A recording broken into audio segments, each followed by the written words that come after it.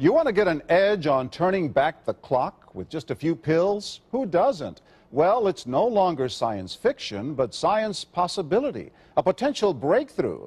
As I found out firsthand, there may be a way to erase years, at least inside my body. Granted, it's down the road, but some scientists are wondering if a new pill I took might offer a very long life.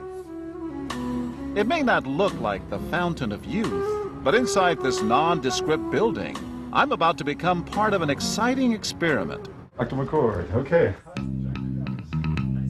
I'm here at the University of Colorado in Denver to meet Dr. Joe McCord, a world-renowned scientist. His latest research could very well unravel the mystery of aging itself. And his decades of experiments may have the potential of adding years to people's lives and possibly prevent chronic diseases like cancer, diabetes, and heart disease. It all centers around this small yellow pill, and for me, it begins with a blood test. It wouldn't be the first time I've given blood for this company. They want to check my levels of something called T-bars, which is a rough indicator of a person's actual age.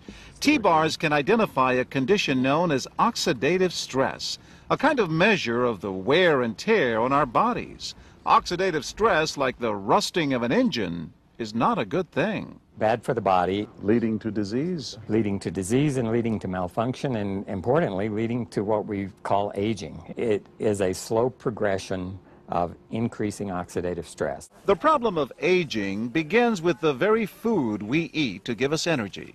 As our cells burn that food, they also release toxic chemicals. Those chemicals, you may know them as free radicals, react with all the components of our cells, literally bombarding them millions of times per second, damaging all our cells. The result? Oxidative stress, and we all have it. The body fights back with a system of defenses. It makes two antioxidant enzymes, catalase and SOD, whose job is to gobble up the free radicals before they can harm our cells.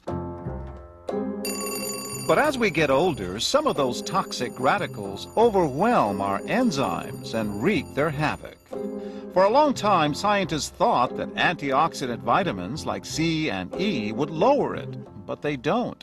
As it's turned out in just the last 5 years or so, we see that they're not good enough tools. They're not powerful enough. But this pill, he says, is powerful enough. In fact, many times more powerful. And so, here I go. With that swallow, I've just become part of a potentially landmark scientific experiment. It's called PROTANDIM, and tests on both mice and humans have already shown that it revs up the manufacture of those good enzymes in our bodies. More enzymes, fewer free radicals to harm us.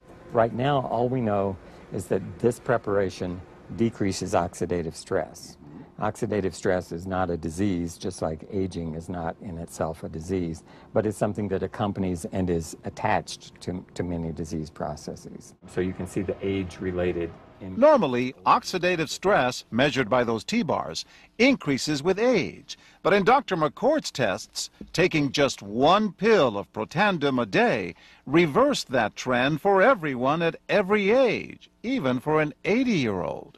They all are reduced to the level of oxidative stress that one would expect, frankly, in a newborn or a very young child. Back to the oxidative stress levels of a child? It sounds too good to be true. Will PROTANDIM work on me? The scientific evidence is there. The pieces seem to make sense. The question is, does this translate into something that humans can take advantage of? So, just what's in this seemingly incredible pill? Well, actually, its roots are very humble. PROTANDIM is a combination of 5 plant ingredients. Some you may know: green tea or turmeric, a spice used in Indian cooking. Others, Withania somnifera and Silybum marianum, are more exotic. There's a huge human experience with each of these ingredients. They've been used often in traditional medicine in India and China and many other cultures, in some cases centuries and centuries.